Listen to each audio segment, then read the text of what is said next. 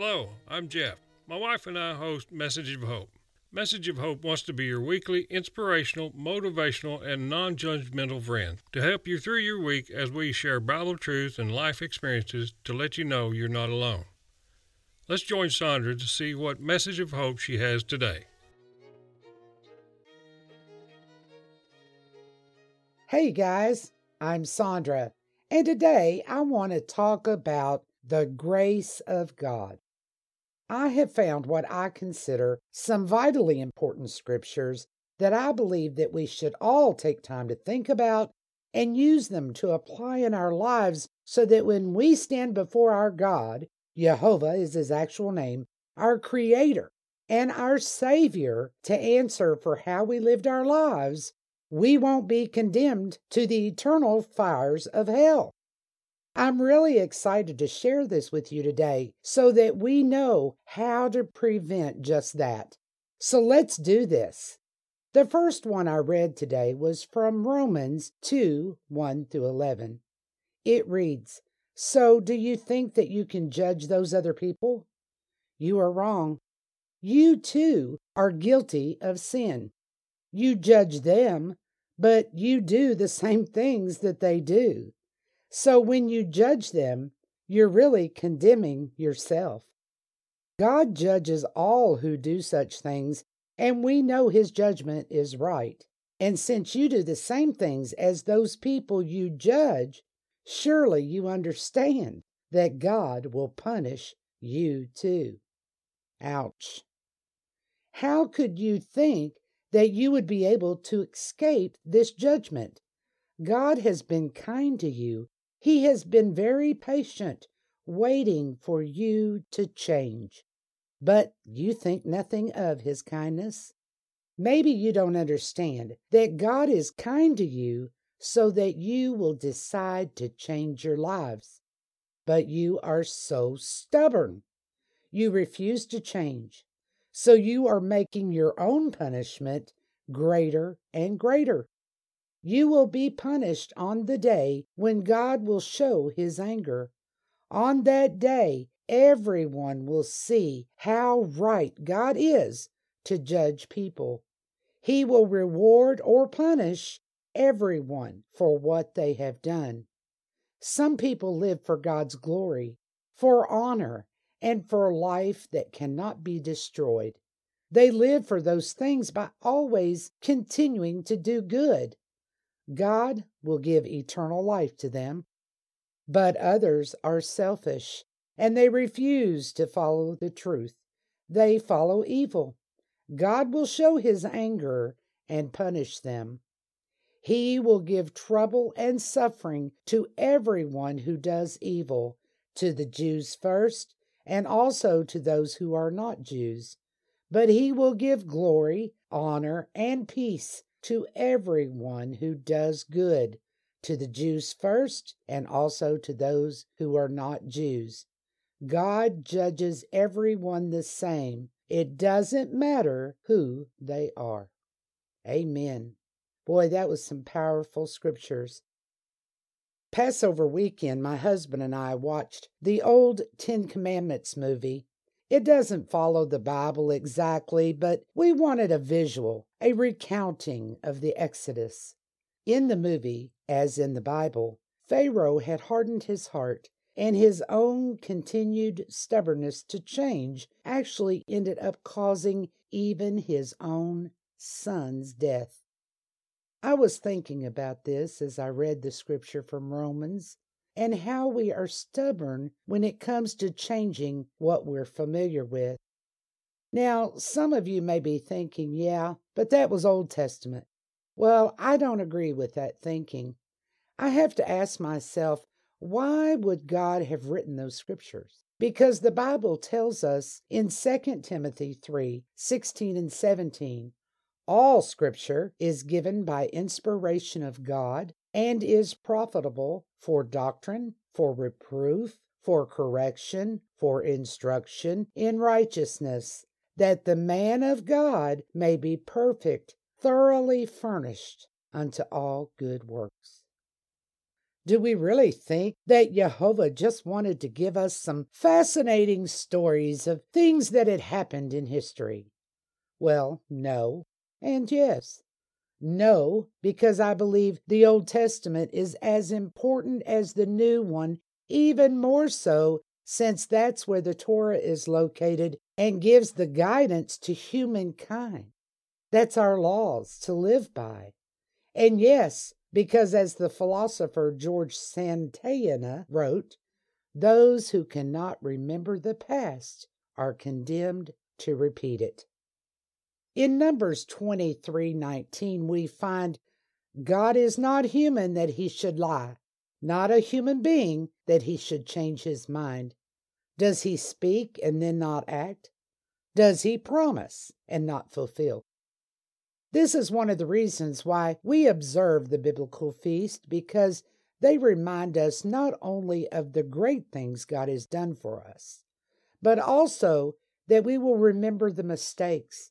We keep them in our minds to teach us to be on guard, to help us today to overcome the attacks from Satan, and to remember what will happen if we don't live as we were instructed to. Now, as I'm talking about the Old Testament and biblical feast, it may have you thinking about God's grace. It seems that many sermons are preached today about our God's grace, but His grace is not to the point of endless forgiveness, in my understanding. His grace is what empowers us to be able to overcome evil and our human nature to do wrong. It is not a license to do wrong while thinking all you have to do is ask for forgiveness later. Just as in the example of Pharaoh, he was given many chances, much grace, but he still chose not to change. If we look in Romans 11:17-22, where it's talking about us being grafted into the family tree, and it had significance to me when we are thinking about judging others. And it reads, "It is as if some of the branches from an olive tree have been broken off, and the branch of a wild olive tree has been joined to the first tree. If you are not a Jew, you are the same as that wild branch, and you now share the strength and life of the first tree. But don't act as if you're better than those branches that were broken off. You have no reason to be proud of yourself because you don't give life to the root. The root gives life to you. You might say, branches were broken off so that I could be joined to the tree. That is true. But those branches were broken off because they did not believe. And you continue to be part of the tree only because you believe. Don't be proud, but be afraid. If God did not let the natural branches of that tree stay, He will not let you stay if you stop believing." So you see that God is kind, but He can also be very strict. He punishes those who stop following Him, but He is kind to you if you continue trusting in His kindness. If you don't continue depending on Him, you will be cut off from the tree. Well, I don't know about you, but I definitely want to stay grafted into that family tree. In 1 Peter 4:7-11, it gives us this instruction. "The time is near when all things will end.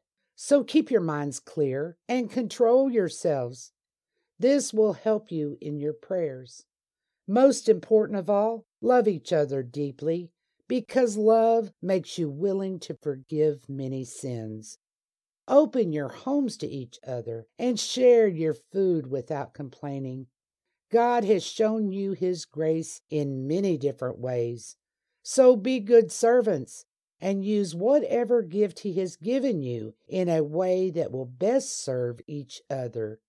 If your gift is speaking, your words should be like words from God. If your gift is serving, you should serve with the strength that God gives. then it is God who will be praised in everything through Jesus Christ. Power and glory belong to Him forever and ever. Amen. So that scripture tells us the gifts He has given us through His grace, which is to empower us to do what He asks us to do, should be used to serve others. It is not an excuse to sin and to be perpetually forgiven. In 1 Peter 5:8-11, it warns us, "Control yourselves and be careful. The devil is your enemy, and he goes around like a roaring lion looking for someone to attack and eat. Refuse to follow the devil. Stand strong in your faith. You know that your brothers and sisters all over the world are having the same sufferings that you have. Yes, you will suffer for a short time, but after that, God will make everything right. He will make you strong. He will support you and keep you from falling. He is the God who gives all grace. He chose you to share in His glory in Christ. That glory will continue forever. All power is His forever. Did you hear that? He chose you and me to share in His glory in Christ. And that glory, it will continue forever if we control ourselves and stand strong in our faith.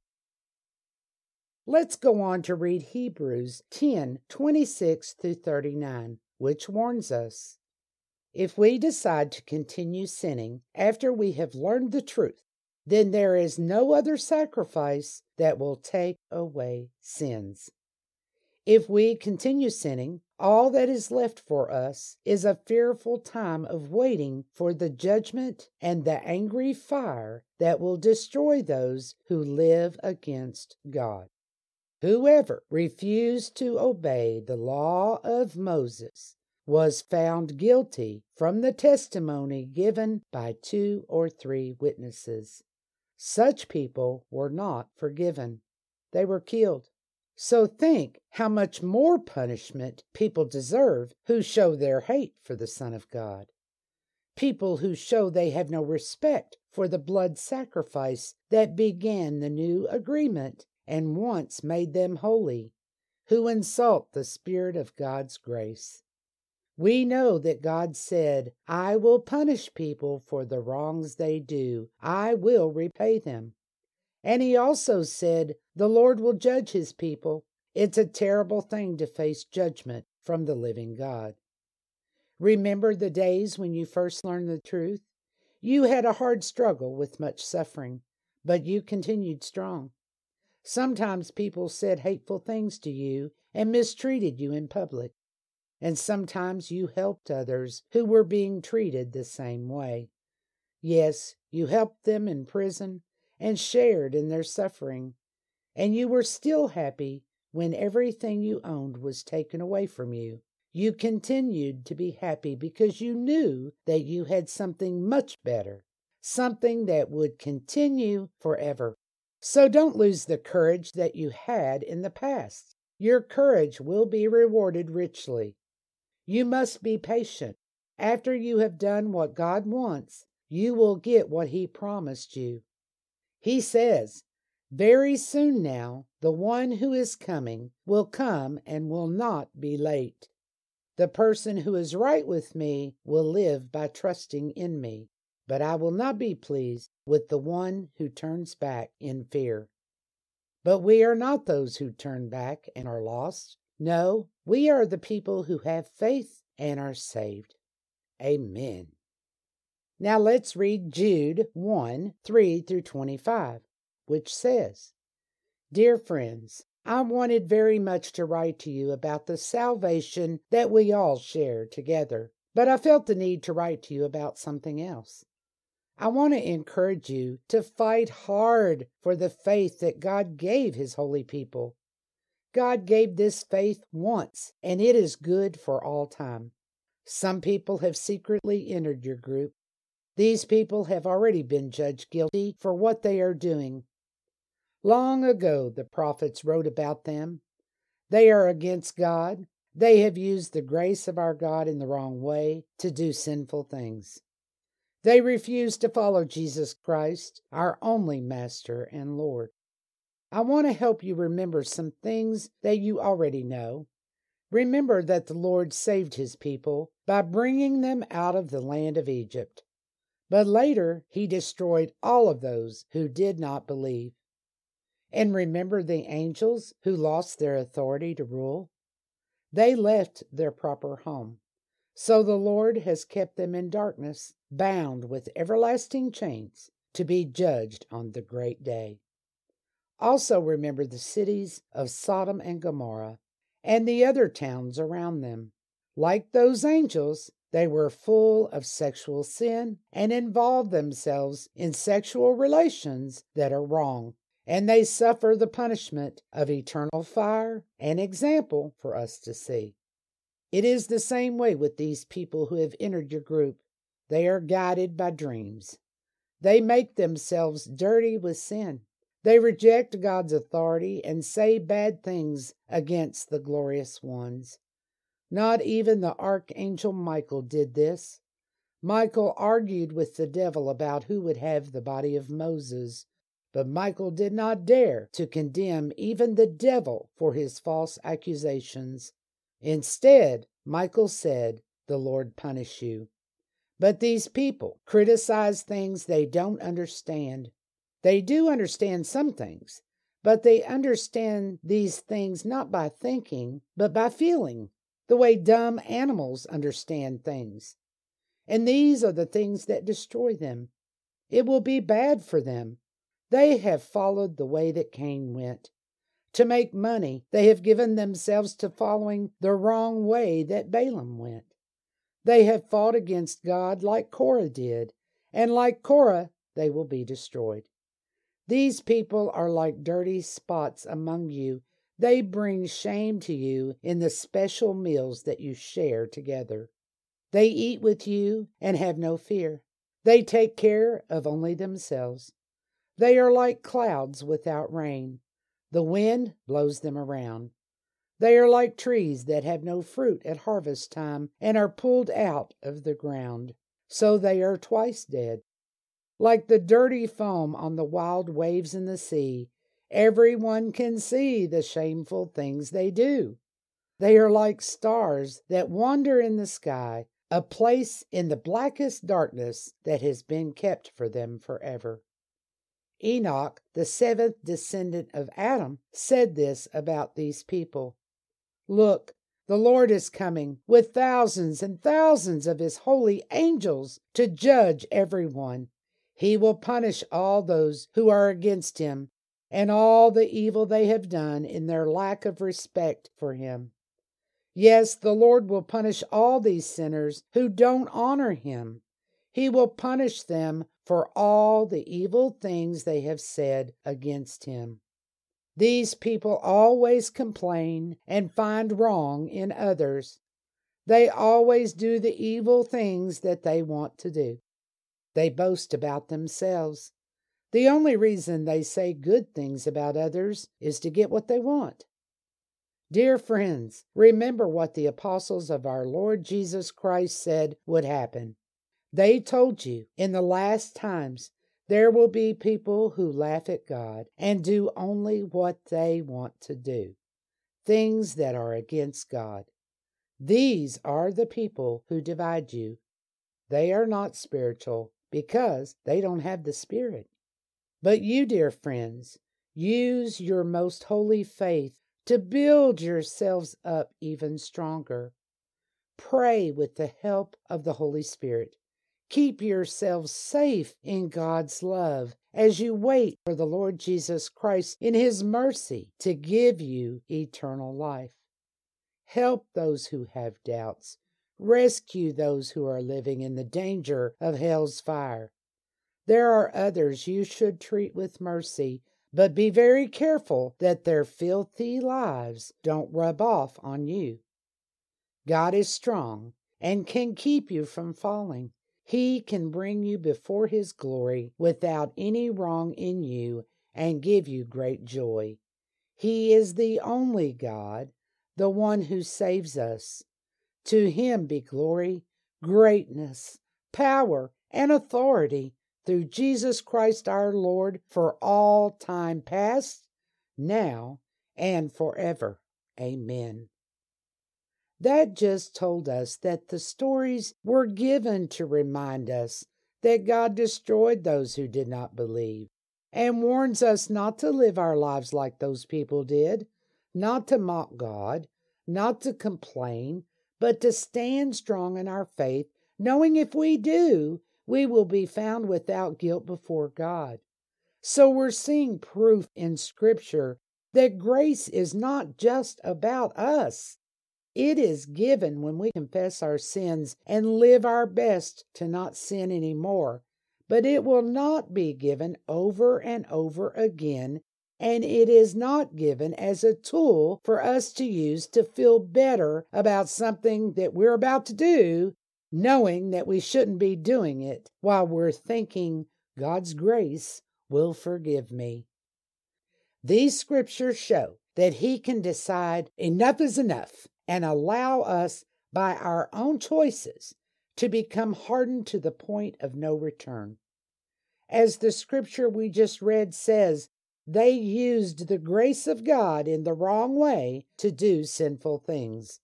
This also proves to me that those who say the Old Testament doesn't apply to us anymore are either not reading or understanding what they're reading, or they instead are picking and choosing which parts that they want to believe and obey by living as instructed, and which parts they don't want to believe or change.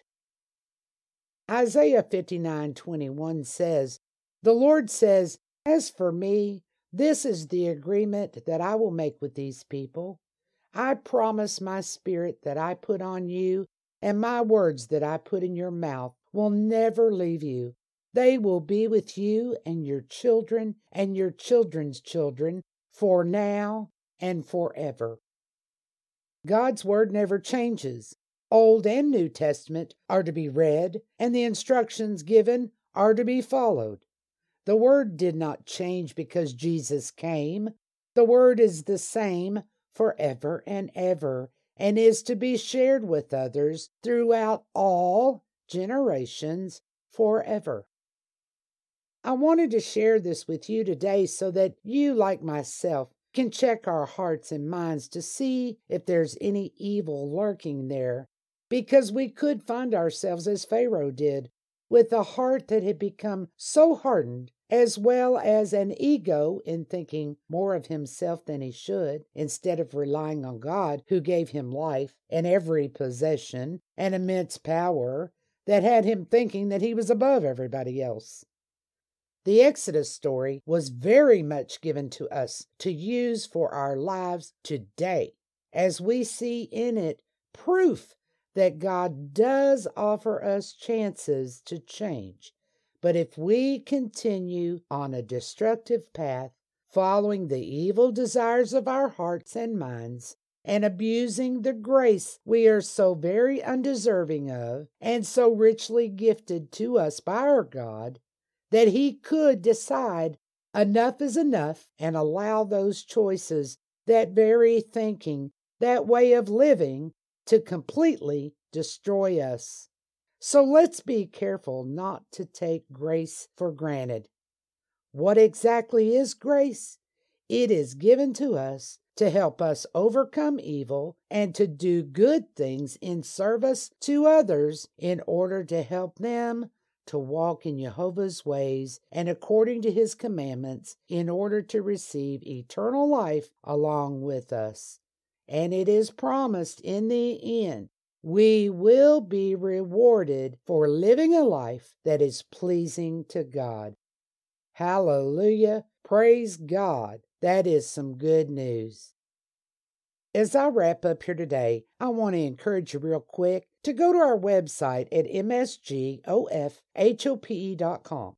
And on the podcast tab, you will find episode 41, where you can re-listen to this podcast and find the references for the scriptures that we read together today, so that you can study them for yourself and make any adjustments according to what God alone lays on your specific heart.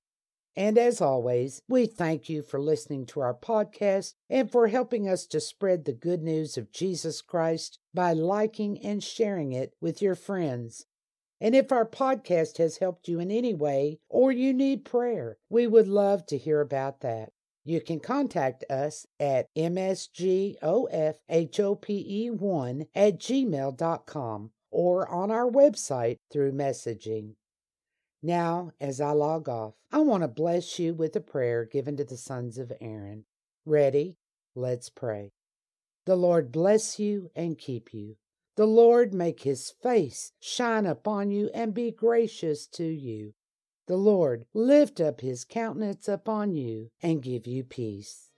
Until next time, Shalom.